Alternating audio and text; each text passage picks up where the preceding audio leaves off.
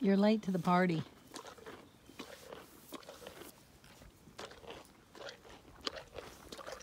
DaisyRose has had them. Yeah. You handsome boy. You handsome boy.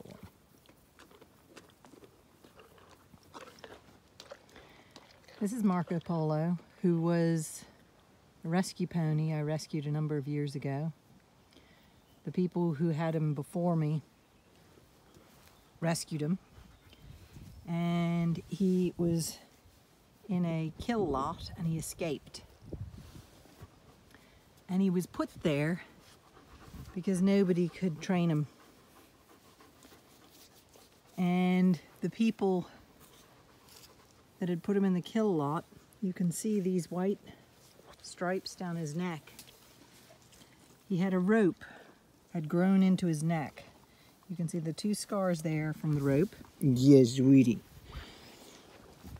And here you can see some more scars of the rope. And there you can see the rope scars. So MarcoPolo was rescue, who kept my first mare company, and I rescued him. He ran away from the kill lot, and a friend of mine saw him on the roads, escaping the men who were chasing him, trying to catch him, bring him back to the kill lot. My friend Stephen opened a gate and he ran into the paddock, and it was around that time that I was looking for a little companion for my mare. And we rescued you, didn't we? You came over here after Stephen had rescued you, and he's been here ever since.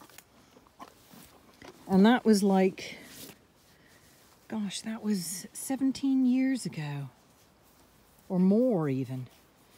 And MarcoPolo was broken to driving, and we would go for lots of travels around the roads, MarcoPolo and I, in a little horse-drawn vehicle and around the farm and my cousin's farm. And he loved going for drives. And often we'd be along the road, driving along, and we'd get to the driveway to come home, turn off, and he would pick up speed and trot past the driveway. He says, "I'm not ready to go home yet. I want to keep trotting the roads."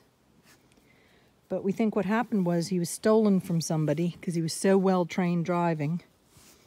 And the people who stole him tried to make him into a children's pony. And he was not a children's pony. And he hates men. He will not go anywhere near men if I'm not here. If I'm here, he's fine. But no man can catch him. That I've met anyway. So that's MarcoPolo. So those are my 2 rescue ponies. MarcoPolo, 17 years ago at least. So he's easily in his 20s. And then little DaisyRose. She was bought, I gather, from Ballinasloe, where she was a young thing.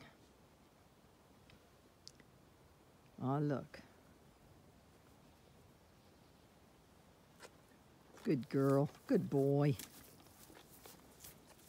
So I had great fun with MarcoPolo in his younger days. He now has arthritic knees, poor old man, so I can't drive him anymore.